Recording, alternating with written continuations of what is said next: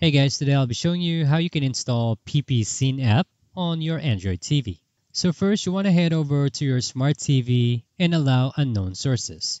So you want to go to the settings on your smart TV, click on the security restrictions, turn on unknown sources to allow third-party apps.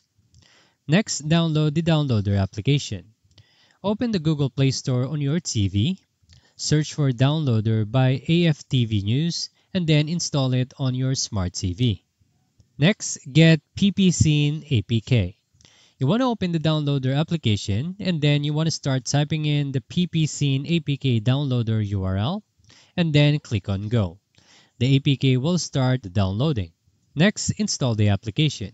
Once the APK file is downloaded, you want to click on Install and then wait for the installation to complete. Click Open to launch the PPCine app. And lastly, start watching.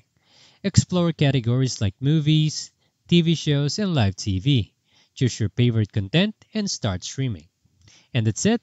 Thank you guys for watching. I'll see you on the next one.